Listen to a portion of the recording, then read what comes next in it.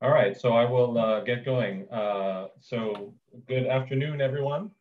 Um, it's a pleasure for me to introduce our speaker for today, Professor Francesca Ferlaino. But I will first remind listeners of a couple of things. First, let me invite you to ask questions of the speaker during the talk. You can enter these questions either on the Zoom Q&A function or in the online chat on our YouTube stream. And just remember that the YouTube stream is a little bit delayed, so don't wait to the last minute to enter your questions there. There will be 2 breaks for questions during the talk. Second, let me remind you to consider attending the post-seminar discussion with our speaker. This is particularly valuable for the students and the postdocs in our audience. It gives you a chance to have more face time with the speaker, to get to know her better, to ask detailed questions, but also to get to know one another. So this is something that you would normally be doing at conferences during this time, but since we can't travel, we have to find other ways to get to know each other. So come to that post-seminar discussion, turn on your video so we can see you, and please participate. So now let me introduce today's speaker, who is one of my most esteemed colleagues and also a friend, Francesca Ferlaino. I've known Francesca since she was a graduate student at the University of Florence within the group of Massimo Ngusio. When she was there, she performed some of the first experiments on ultracold Fermi-Bose mixtures and also on fermionic gases and optical lattices. This was a very productive time scientifically and very visible.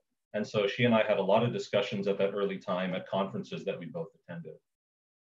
Francesca then moved to the University of Innsbruck in 2006, first supported there by Lise Meitner postdoctoral fellowship. She began there by working with Rudi Grimm and Christoph Negerl on some great experiments that explored Feshbach resonances in ultracold cesium and in rubidium cesium mixtures.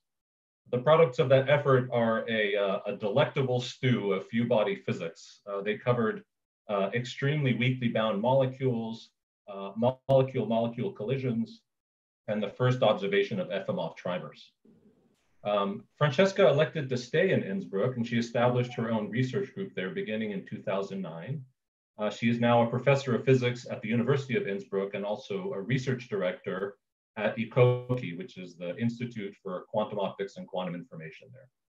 Her group focuses on studies of few and many body quantum phenomena in ultracold lanthanide gases, including erbium and now also erbium dysprosium mixtures.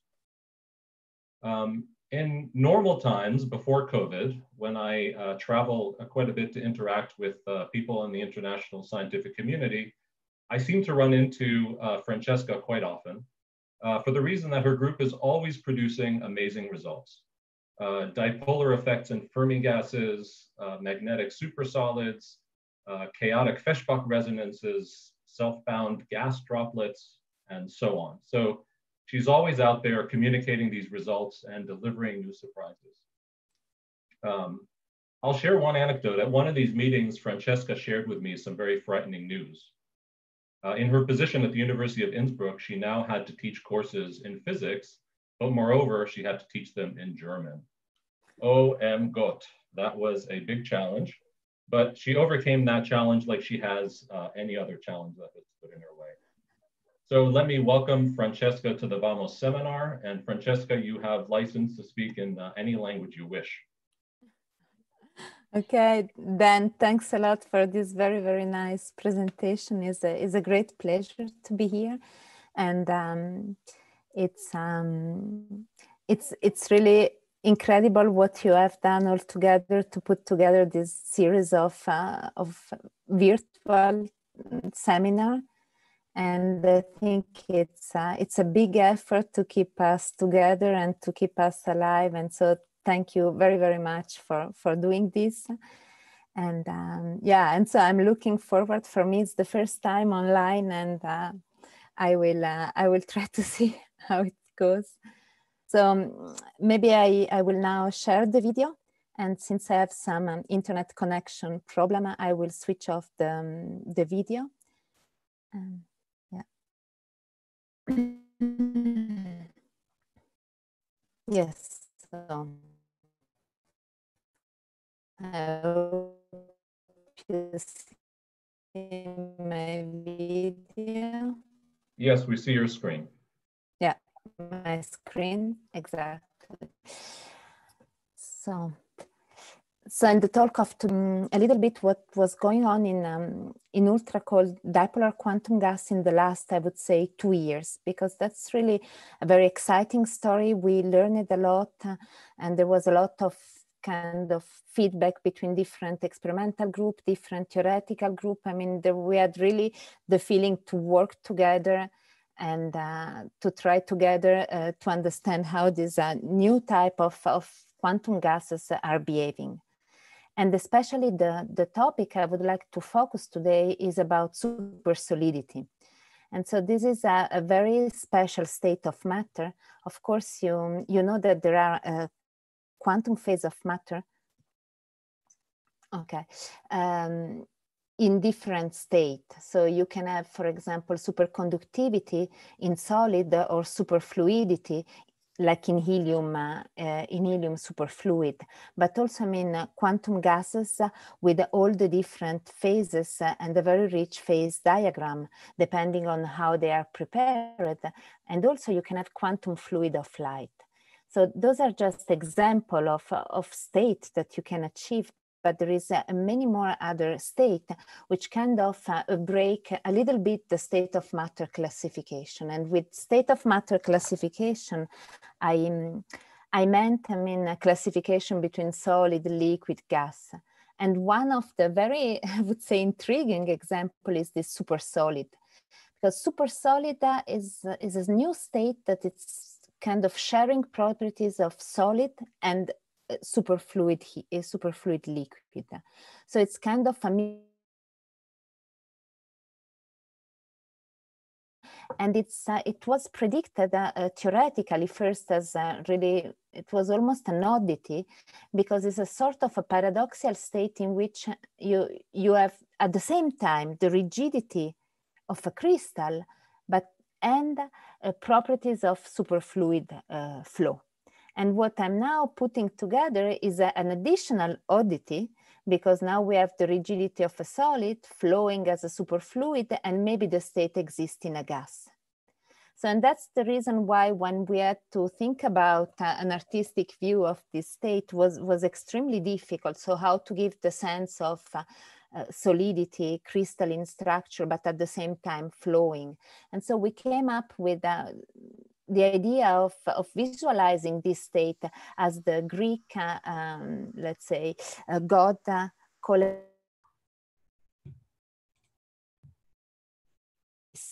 and each phase represents a sort of antithetical aspect. And in our case is a fluid and a crystal. And the interesting part is that you cannot destroy one of these two entities without destroying the full system.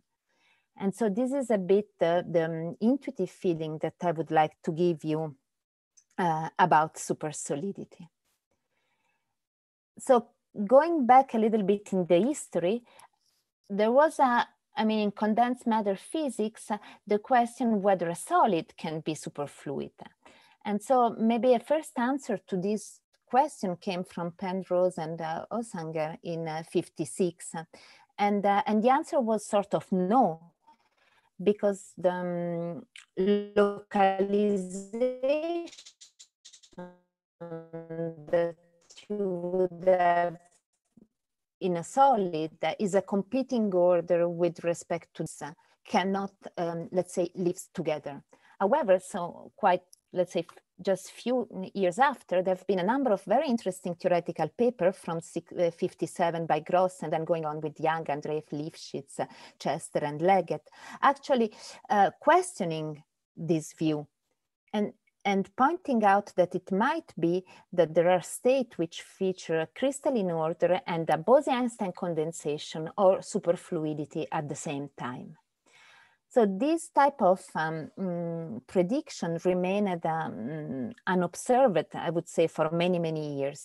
And the first idea was to produce a solid, like helium solid, and see if this solid can become, in special condition, super solid. so having a fluid property added to the solid one. In 2004, with solid helium, there have been a first paper by Kim and Chan about the probable observation of supersolid helium phase. So this was really a beautiful experiment, very difficult actually, and it kind of triggered many researchers in the field to try to reproduce the same experimental data and many theories to try to model what have been observed in the experiment. And actually, it took a lot of work also by the author and many others in the community, and about 8 years to come up to the conclusion that in this experiment, there was no supersolidity. The effect, which was an anomalous moment of inertia, was due to, let's say, other reason not related to supersolidity. And so, and this was the path, the most, I would say, the first way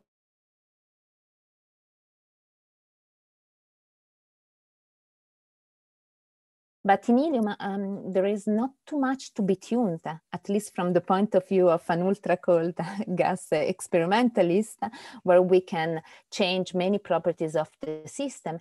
And so this was realized already by many theorists, thinking that maybe one should use a completely different platform to try to observe supersolidity.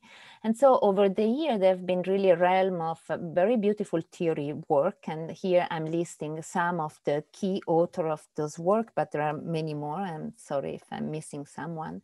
And the idea was to start from a superfluid state and then to tune parameter, most probably the interaction, to reach the supersolid. But for many years, it was not completely clear what is to reach supersolidity. And many different platforms have been investigated. So like Rydberg gas, soft core interacting, ultra-cold gases, dipolar quantum gases, or light couple BC, or spin orbit couple BC. And in 2017, there have been Tilman Esslinger working with light couple BC and a group of Wolfgang Kettering with spin orbit couple BC. And in both cases, they observed a state which had really a spontaneous symmetry breaking, the translational symmetry, showing some crystalline feature. So, and they provided some experimental evidence of supersolid-like properties. So the work which I'm focusing in is actually a little bit different because it's focusing on dipolar quantum gases. So the interaction between the particle are long-ranged and anisotropic. And so I have to say, already from the beginning, and you will see during the presentation, that dipolar quantum gases are very fascinating. And really in the last, I would say 3-4 years, we learned enormously about the quantum phases of this system. And this learning process have been also very exciting, with many discovered from the group of Tilman Fau in Stuttgart, and then later the group of Giovanni Modugno in Pisa, and our group in Innsbruck. And so the working all together on this very complex problem, I mean, have really speed up our mutual understanding. And today I can say that we have a pretty solid view of what is the meaning of supersolidity. Indeed, one now, after all our study and the theoretical study by our colleague, so we kind of are able to trace a sort of route to supersolidity. So that's the recipe, I would say, with the most important ingredient. So first, start with the superfluid state. And the state should be composed of particles which interact between each other with a momentum-dependent interaction. So contact type interaction with no momentum dependence will not be suitable for supersolidity. Then, once you identify this type of state, there should be a mechanism in the system that spontaneously drive the system toward a sort of crystallization instability. So there should be a specific wave vector and specific interaction parameter where the system try to a crystalline structure. But that's not enough, because instability will bring you the system to collapse. So one also need an additional mechanism, a kind of protection mechanism, which, let's say, stabilize the system once it is very close to instability. And during my talk, I would like to go to these 3 points and show you what I really mean with them. So I think one of the most, let's say, interesting feature of dipolar quantum gas is this possibility to have a crystallization and an instability, which is nothing else than the Roton instability. And so once we think about instability towards crystallization, so we can go back to helium, which is a quantum fluid from which we learn of phenomena. And so in 41 and then later in 47, Landau predicted that many of the special thermodynamic properties of helium, how it flow and how it behave, is related to its spectrum of excitation.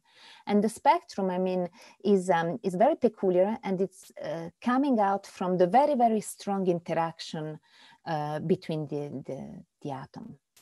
And so as you see, you can see that the spectrum of excitation, which is a type of dispersion, so it relates the energy to the momentum, there is a linear part, which is the phonon part, and then there is a maximum of the spectrum, and then there is a minimum which occurs at a specific value of the momentum. In helium, the existence itself of the minimum is due to the very strong interaction, as I said, and this minimum occurs at the Roton momentum, which is nothing else than the mean interparticle distance, which is nothing else as well than 1 over the range of the interaction. And so this is very peculiar, because if we try to understand what is the meaning of this minimum, it seems that if we give high enough momentum, the system is more willing to be excited. So you need less energy to be excited than if you go to a lower momentum. And so this was predicted first in 41 and then in 47, and then observed 65 years later, or 50 years later in helium-4, and 65 years later in helium-3. In really very beautiful experiment. And I think this data here is the experimental data from the paper of Gleide et al. And so now, to give you an intuitive feeling of what a phonon mode or phonon excitation and the Roton one it is, we can think about phonon excitation like excitation at small momentum, so very large wavelengths, and it's kind of a jelly that collectively move. So it's a linear dispersion, is kind of like sound wave. And the Roton instead is completely different, because it's a very large momentum excitation, which means very short wavelengths. And it corresponds to, let's say, a density modulation within the system, like building up a periodic density structure, density modulation into the system. And there's kind of course, a quadratic dispersion. Now, what is also interesting is that, so Landau really predicted the existence of the Roton in a very, I would say, empirical manner. And it was amazing that after 50 years, actually, this could have been confirmed. The physical interpretation on what is the Roton was really unclear at the time of Landau. So Landau called it this special excitation Roton because he had the feeling that this might be related to a vortex. So let's say, let's say a ghost of a vortex line have been called. But several years later, Nozière pointed out that maybe the Roton is more connected, is more like the ghost of a Bragg spot. I mean, when I say Bragg spot, I mean, you know, when you do Bragg spectroscopy, it's to see the crystalline structure. So he kind of got the intuition that the Roton excitation is related to the tendency of the system to establish a local order and to establish a type of crystalline instability into the system. Actually, if in helium we would increase the density, of the helium superfluid, the Roton gap would progressively close. But at some point, the system become a normal solid, okay? And so this is a bit a challenge. And also it's very difficult in helium to change by a lot the density, the pressure into the system, let's say. And now, in the same paper, Nozier also pointed out something which regards us more closely because it regards weakly interacting dilute gas, so our quantum gases. And he pointed out that actually there is no Roton minimum in weakly interacting dilute gas.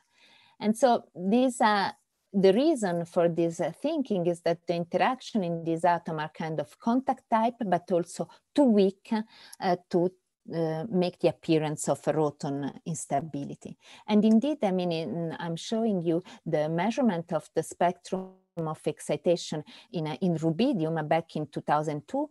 And so here you see that the spectrum is a first phononic, like sound wave, and then it becomes free particle, like plane wave. And there is no such a Roton minimum in the system. However, so 1 year later, there have been paper by Luis Santos and then also paper by Odell showing that if the interaction between the atom is not only short range, but actually is long range and anisotropic, like the dipole-dipole interaction, which is has a 1/r⁴ dependence and also dependence on the angle, so how the dipole are aligned. In this case, this interaction is momentum dependent. So if you do the Fourier transform, there is a momentum dependence in the interaction.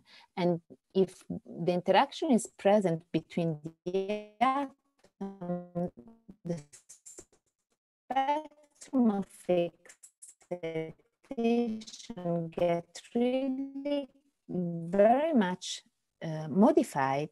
And now, what is done at some value, which is basically dictated by a competition of energy scale in the system. So the competition between the dipole-dipole interaction and the kinetic energy and the trapping energy and the contact interaction, in which the interaction becomes from repulsive, suddenly it can become attractive. And this competition of energy generates this type of dip in the spectrum, which is actually very similar to helium superfluid.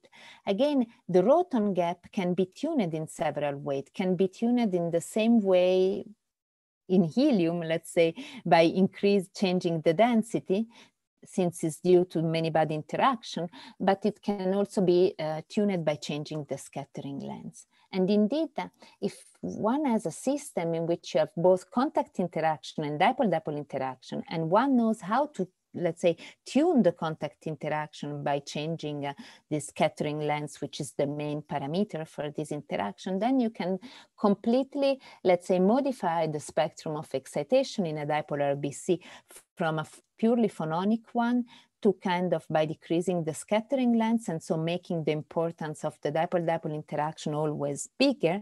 So you can, you can start to make this Roton minimum appearing and also to get it completely softened so that the Roton gap close and the energy here, it's 0. And so this prediction was done by Luis Santos in the case of dipolar quantum gas in 2003, and actually took 15 years to be observed, because to really have a spectrum like this, you need pretty large dipolar interaction between the atom. And so in the case of atom, this means that the magnetic dipole moment should be large enough. And for many years, the only dipolar gas available in the community was chromium. I mean, there are fantastic experiments done with chromium, but somehow the magnetic moment was just not large enough comparing with the other energy scale of the system to really make the Roton minimum visible. But then, let's say back in 2011, there have been the first dysprosium Bose-Einstein condensate in the group of Benjamin Leff, and in 2012, our group Bose condensed erbium. So these atoms actually were magnetic enough to give a chance to observe this effect. And now, I mean, it was actually a pretty long story on how we came up in the lab really to observe the Roton, but let me just showing some of the measurement we have done. So An interesting way to probe the existence of the roton is, of course, to map the spectrum of excitation. And this can be done with the sort of two-photon transition, which is called Bragg scattering. And this is what we have done. It's a little bit challenging because in the Bragg scattering, you need to change. And if you want to map for a large momentum range, the spectrum, then you have to be able to change quite substantially, let's say, the setting of the two laser beam doing the Bragg spectroscopy. But at the end, also thanks to the digital mirror device, that it's something now becoming very common in many labs, we were able to actually implement this Bragg spectroscopy. And so here it's the measurement. So this is the spectrum of excitation as a function of the momentum in some appropriate rescaling unit. And so when the scattering length is large, the spectrum is actually pretty linear, like phononic. But then when we start to decrease the scattering length, we start to see a sort of deformation of the spectrum, bending a little bit down and then more down until it's kind of really building up a sort of minimum. So I want to tell you that, of course, this energy difference is actually not very big. I mean, we are speaking about 100 Hertz. And so in the experiment, we have to face really a lot of challenging because the Bragg pulse itself, it's kind of, in general, broad because of the duration of the pulse. There is the Fourier broadening that it's very difficult to overcome. But still, we were able really to see this deformation of the spectrum. And in all this state, and so in all this system, the ground state of our dipolar quantum gas is a normal Bose-Einstein condensate, not modulated. And we were probing now, roton gap was changing with the scattering length. And here is now the roton gap in a unit of the trap frequency. And you see that the roton gap at some point, at some value of the scattering length, very closely, very, very quickly close. And here is the interesting point, because when it closes, then it means that there is no energy cost to create a roton excitation. And so any little quantum or thermal fluctuation into the system, which seed a little bit this state, can then make let's say, a macroscopic occupation of the roton mode, because there is no energy to pay for this. And so what we would see in the system without any Bragg, really just by you prepare a Bose-Einstein condensate of erbium or dysprosium, and then you change slowly the scattering length to a point that the spectrum is completely rotonized. And then you would expect to see the spontaneous appearance of two additional peaks in momentum space, one at plus k rot, so here, and the other one at minus k rot. So momentum should be conserved.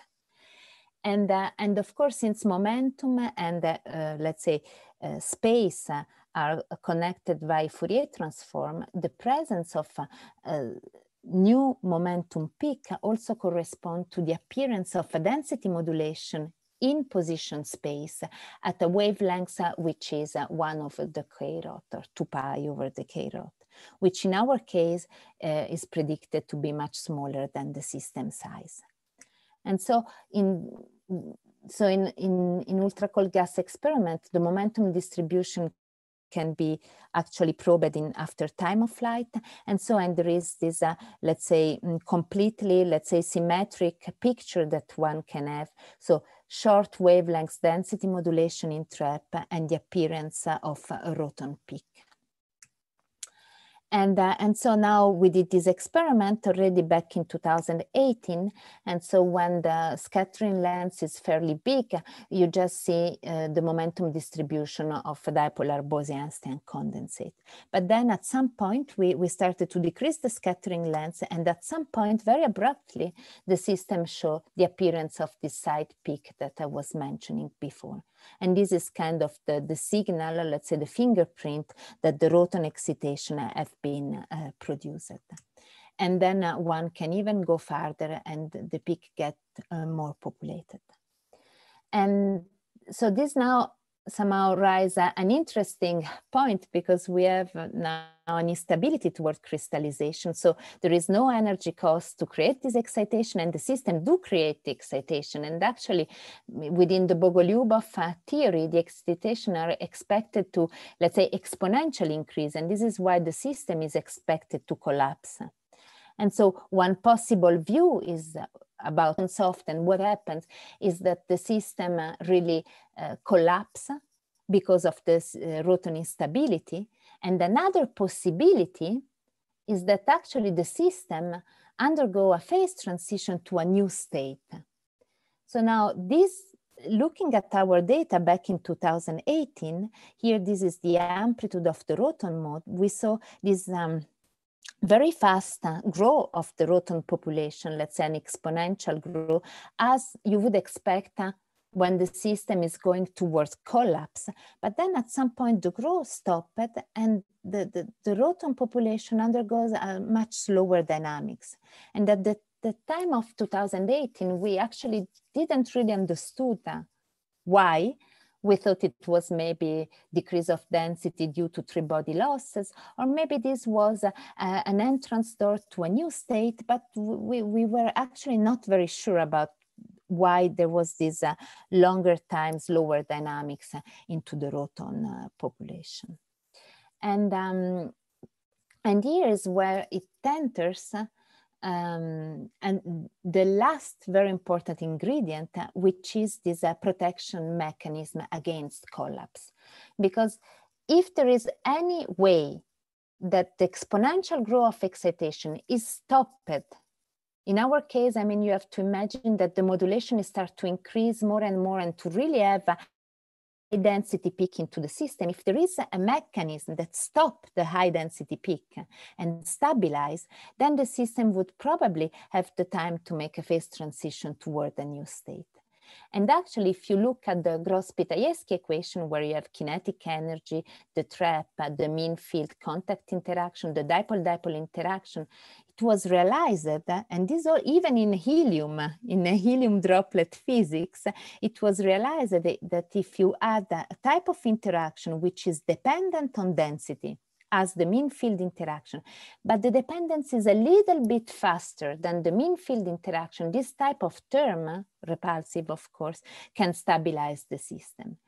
And it's amazing to see that already a paper in 2015 from Dima Petrov and Jora Shlapnikov, they really grasped the main physics behind all this super solid. And in their case, they identified the mechanism of stabilization to be three-body interaction, but actually parallel research in dipolar quantum gas shows that dipolar quantum gas can have another type of stabilization interaction, or can have another type of interaction with let's say fast power law in density.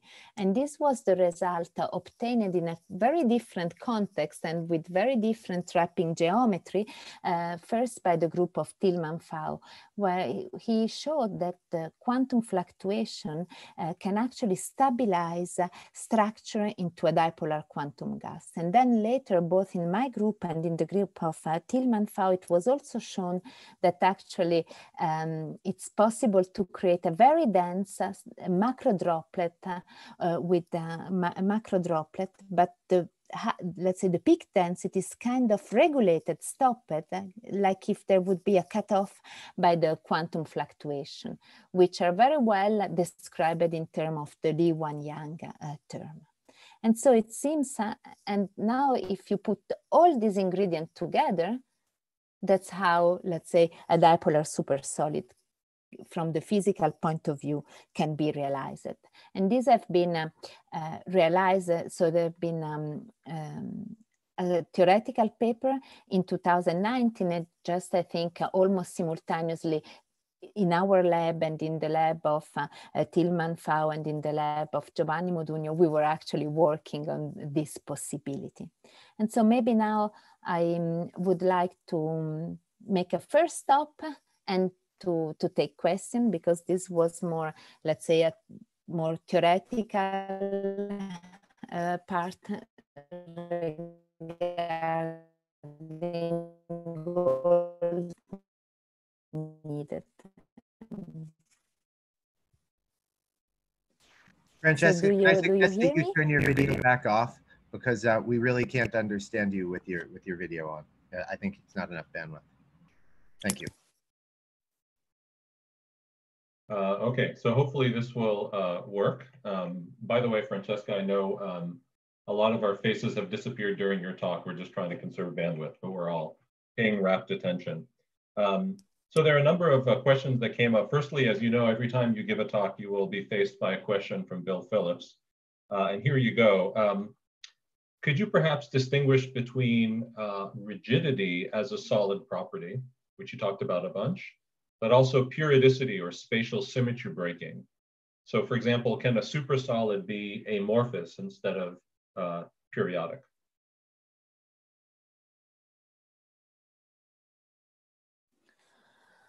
Okay. Of course, as usual, very nice question. And so I think that is a little bit questionable which type of definition one want to give about supersolidity. And I think the very basic definition is that you have the breaking of the translational symmetry. So sort of the appearance of density modulation, like let's say a crystalline or periodic structure seems to be very, let's say, at the central core of the supersolid. But this does not exclude that if you don't have a completely periodic structure, but you have another type of rigidity, you might still end up with a system with superfluid properties. But that's not, I think, the picture of the supersolid we were trying to discuss here. Here it's very much connected into translational symmetry. Okay. Yeah. And then a number of questions came up about, of course, about rotons. So firstly, again, from Bill Phillips, could you clarify what was the color scale in your Bragg data that you showed about the roton instability? You showed dots, but there was also some color in that plot. Yes, so the color scale is actually the signal that, so it's telling you about the intensity and the width of the Bragg signal we get. And this is typically limited by, let's say, the pulse duration. It's a Fourier broadening, and the dot is identifying the peak position. Okay. A question comes in from Aruku Senu, who's asking about the relation between the roton minimum and the Landau critical velocity. So why would superfluidity not be destabilized by the roton instability when the roton energy goes towards zero? Like, why would it still remain superfluid under those conditions? Yeah, so actually that's a very good question, and I was asking this type of question myself. And then, I mean, in the concept, I mean, so you can always define a velocity in terms of the slope, or let's say the slope of the dispersion relation. Whether this is really something you can use as a Landau critical velocity concept in the case of a modulated state, I think it's unclear. So typically, I mean, the Landau critical velocity have better developed in the case of, let's say, the phononic dispersion part. So the low is more a low momentum concept. How this will then, so we actually tried to measure something related to, let's say, a velocity and the Landau velocity, but how this concept really can, and if they can be applied also to large momentum, this is actually not completely clear. Okay, John Simon raises a question. So as you know, something like the roton instability was also seen, let's say, in Cheng Chin's experiments where he was shaking a BEC. And so is the physical structure of rotons the same in these systems? So how much is the structure of a roton determined fully by the structure of the dispersion relation? So I think that the roton, simple term, is an excitation which corresponds to a modulation of the density with a given wavelength. And now these wavelengths depend on the Hamiltonian in the system. And so which are actually the interaction into the system, or the potential, the trapping potential into the system.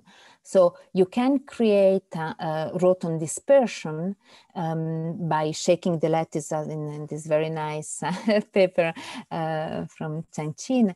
And actually the properties are very similar. It's a minimum in the dispersion relation. And of course, the wavelengths of the modulation, then it's different, and it's depending on the specific system.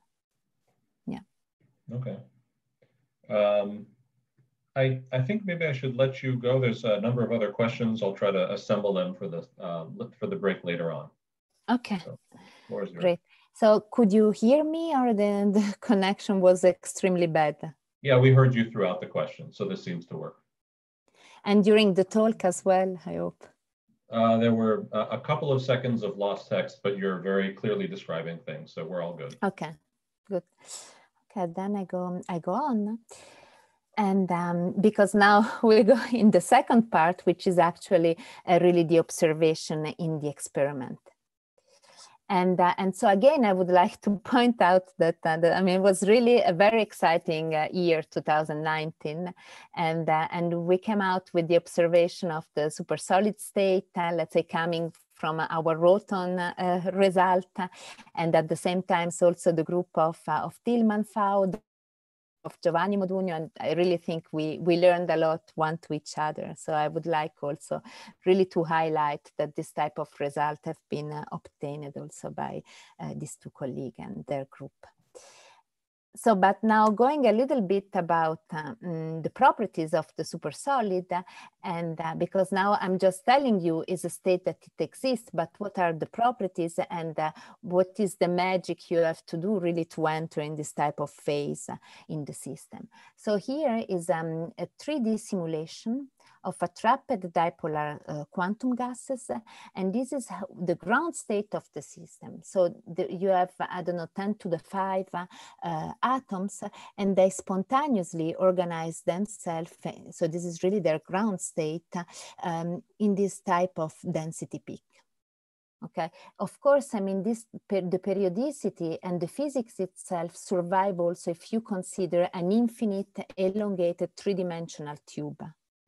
But now, but it's also important really to look on how our finite size system actually look like. And so there is two properties which are important. One is that, I mean, there is a density modulation, which means there is a breaking of the translational invariance into the system. So there is a modulation.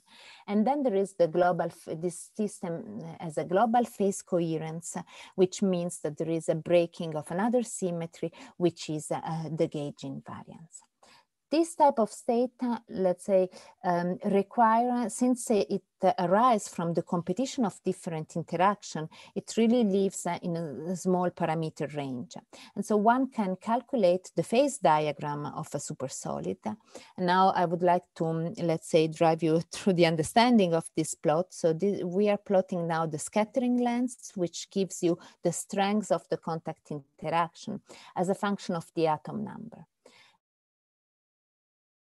Here, it's kind of the density contrast. So if you have a modulation, so this parameter S is sort of connected to the contrast of the modulation.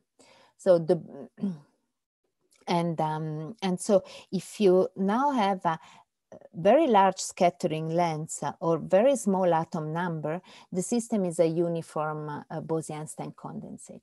So that we know in an harmonic trap.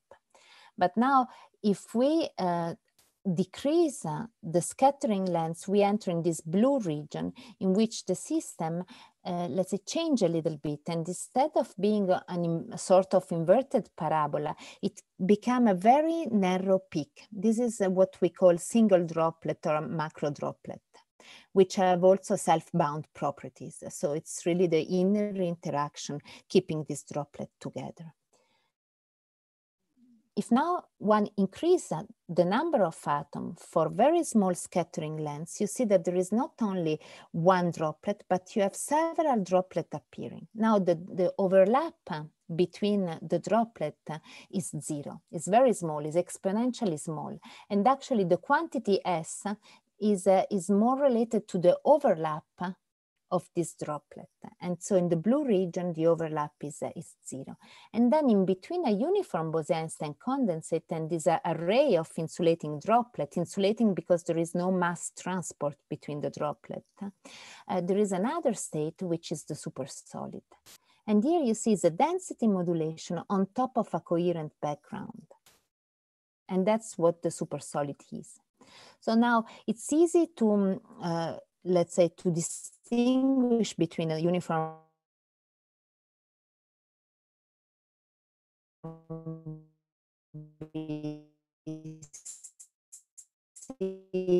and the supersolid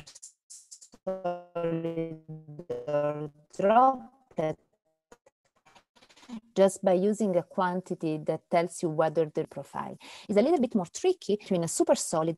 So in a supersolid here, every droplet can develop due to thermal fluctuation or quantum fluctuation or loss of atom can develop their own independent phase. They are not phase locked. And in the experiment, the way the supersolid have been produced, actually there is two main routes.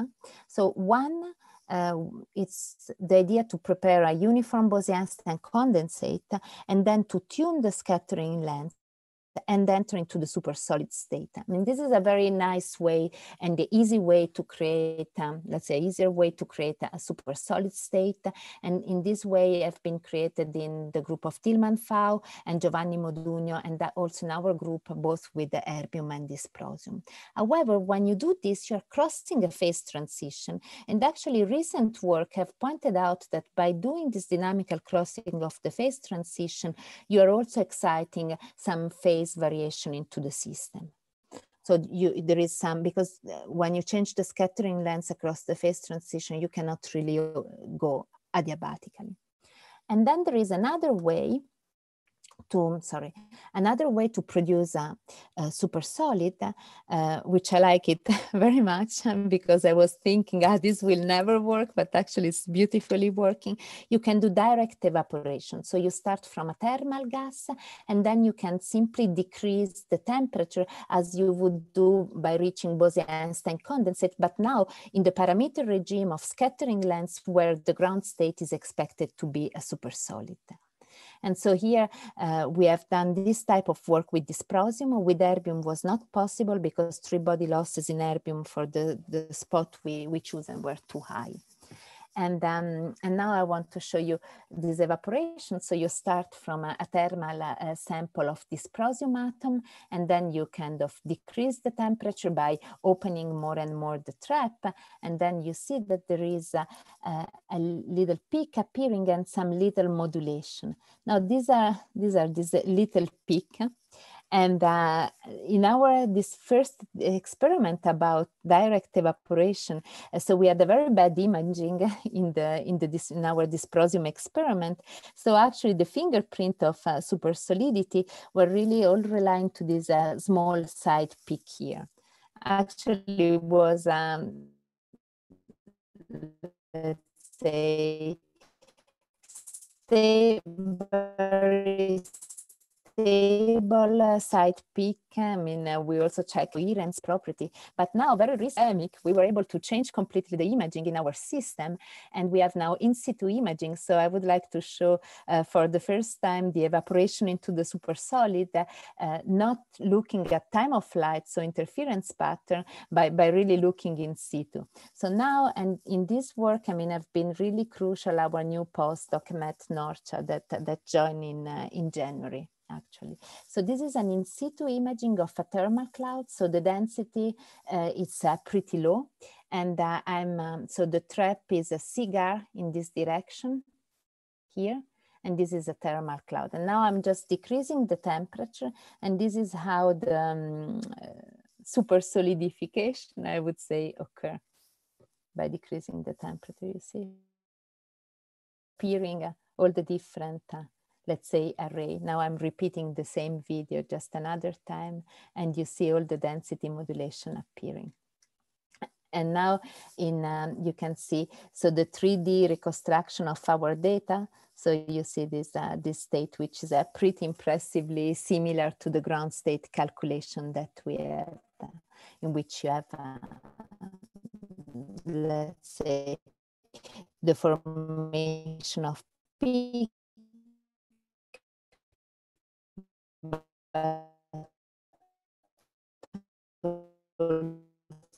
a bridge in between. There's really a quiet ground state. The lifetime is very, very long. Now, I'm showing it. These are not simulations. There's a real data that very new from our lab is very, very long. This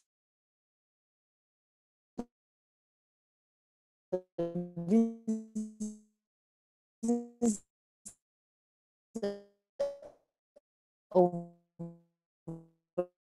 1 second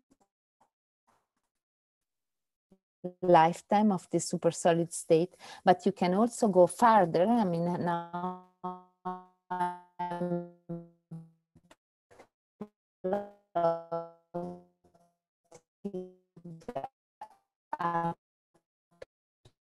to 10 seconds, and you see that after 2 seconds, you clearly see the existence of this droplet state.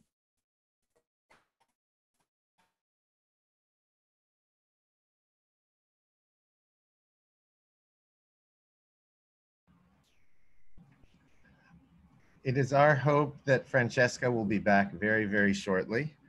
In the interim, Adam and Dan are going to sing a little duet for you. Okay, Adam, take it away. Thank you for that invitation, John, but I'll spare the crowd. I'll write Francesca now.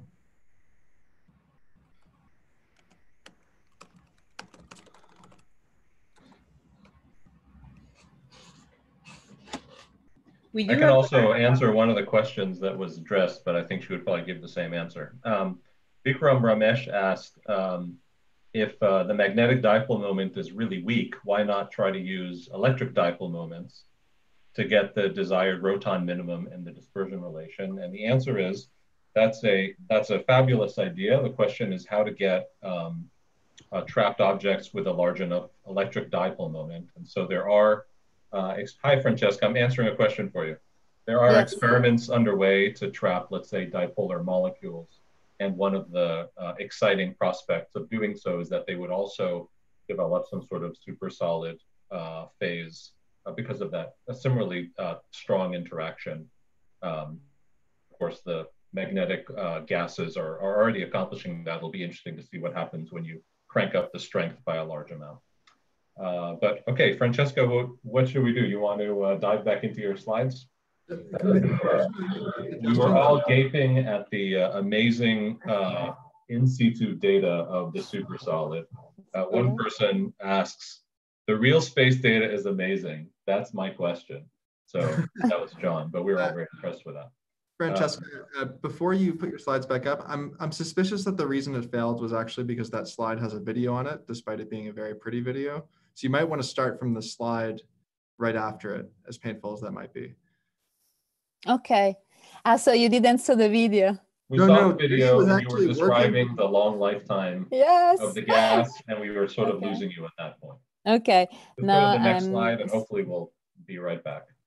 Okay, so I'm doing it now again. 1 second.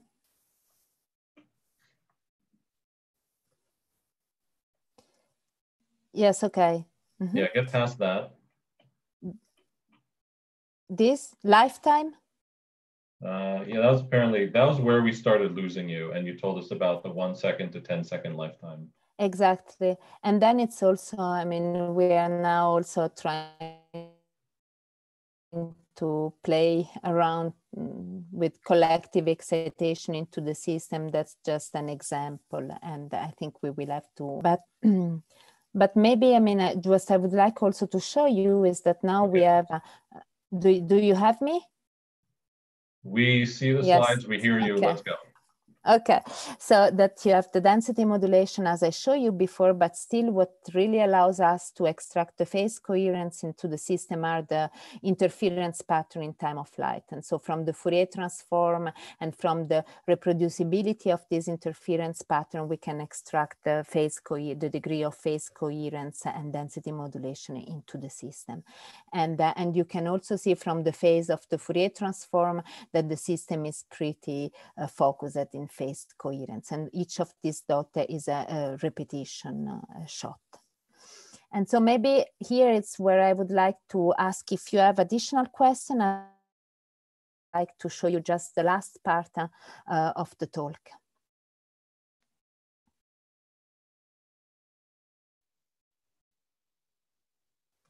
Hi. Oh, okay, yeah, sorry. So let's see.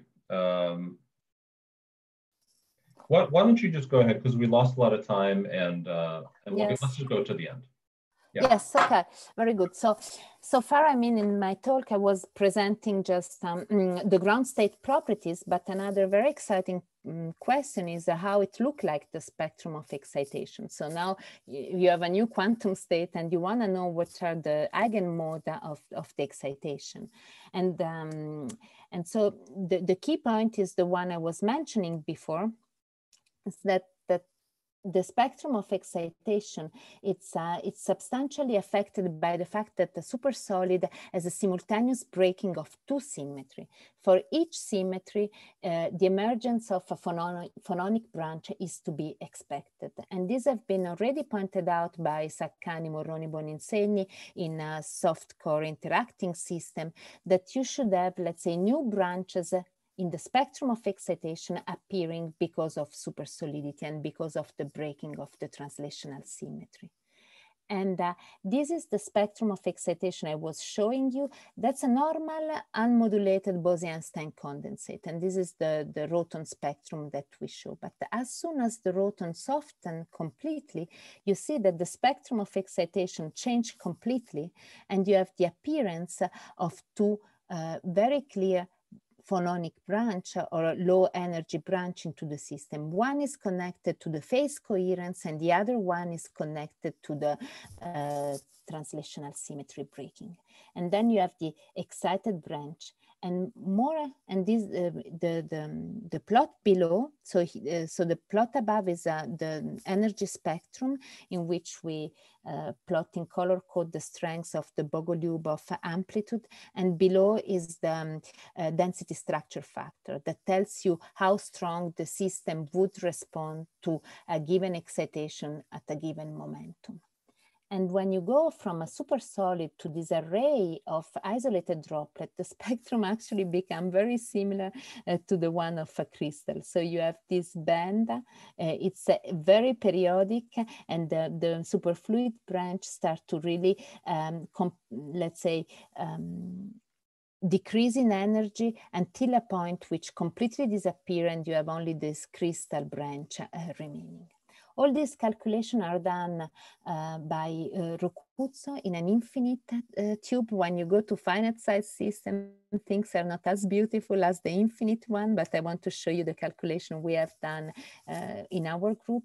So this is the equivalent spectrum, but for a finite size system in which you have the discretization of the mode and the momentum dispersion due to the trap. And so this is the Roton spectrum on the BC. When you got the phase transition, the spectrum softened completely, and now you have this appearance of two branches in the supersolid phase, and then when you go deep in the array of insulating droplet, it's kind of just remaining the crystal type structure. And I found this really an amazing dramatic change into the energies in the spectrum of excitation, really from a superfluid to a crystal. And you see that one can look in the theory on the nature of each of the mode. So typically many modes of the upper branch correspond to a motion of a rigid crystal, like if it would have been an accordion, let's say, instrument moving. While if you look at the mode in the lower branch, instead the position of each peak stay pretty steady, while is the height of the peak changing, like if it was a density flow between the different droplets. But those are what we call superfluid mode or phase mode, and the other one are crystal mode or density mode. But of course, many of these modes are also coupled, and they have both nature together. So it's with Bragg spectroscopy, it's not easy to look at these two branches because they are too close one to each other. And the Fourier broadening, which I was mentioning before, it's actually will not really allow presently us to distinguish with Bragg spectroscopy the two branches. But there is another way to do, and is now to look at, this is the mode tracking. So in the Bose-Einstein condensate, you might want to see the quadrupole mode. So the lowest lying mode is the dipole. In a normal BC, then you have the quadrupole mode. And at the phase transition, the rotor mode is softening completely, and this quadrupole gets very much let's say modified, and you have the different branch appearing. And this is what we have done in our system. We have now, unfortunately the video is not working, but what we have done is to switch off the trap and to switch on again the trap to try to excite the sloshing mode. And by doing this, what we observed is that the system have a very complex dynamics. So both, I mean, crystal mode, let's say rigid compressional mode, but also the height of the peak were changing. So in the experimental data that we had, it seems that the crystal excitation and the phase excitation were highly mixed together.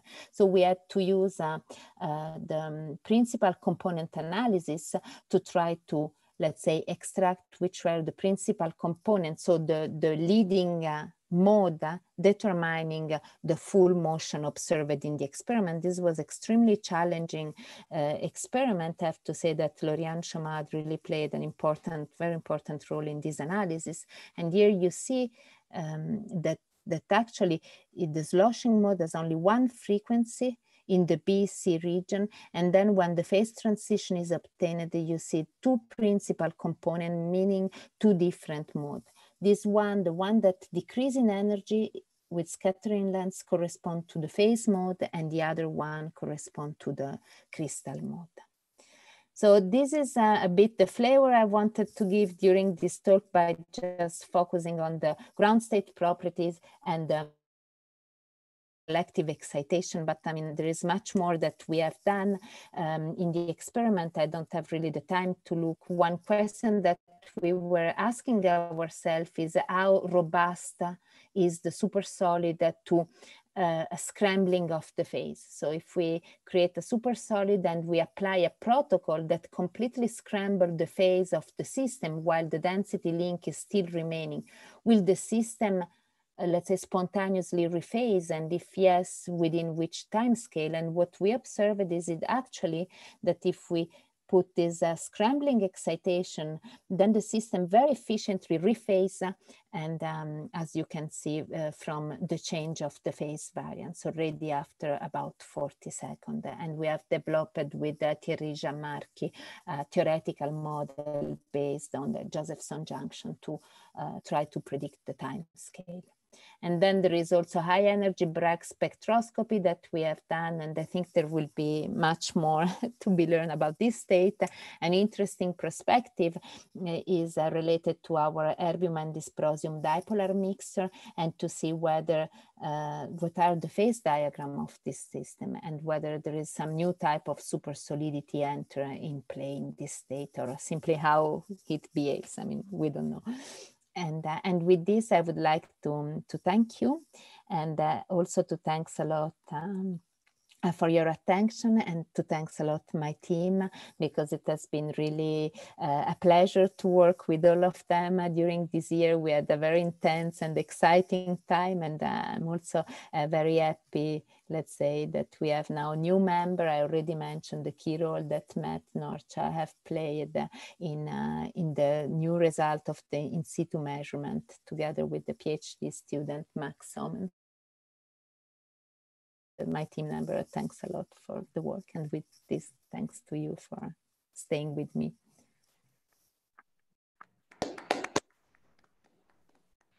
Wonderful. Thanks, Francesca, and thanks again for persevering through Zoom. Let me try to ask a few questions that have gathered up. So first is from Mehdi Hassan, who is asking about the phase stability of the phase measurements. I think it's really more a question of clarification. The phase that you plot, let's say in the middle plot on the top row there, that's the relative phase between different parts of the BEC, right? That's not an overall phase, which of course should be randomly chosen over U1. What we do is from the interference pattern. So we do a Fourier transform of the interference pattern, and from the Fourier transform there is a phase, and this is the phase that I'm plotting. In the case in which you have only two droplets, this phase is equivalent to the difference of phase of two droplets. But if you have it more, is a little different. So what I'm plotting is the phase of the Fourier transform.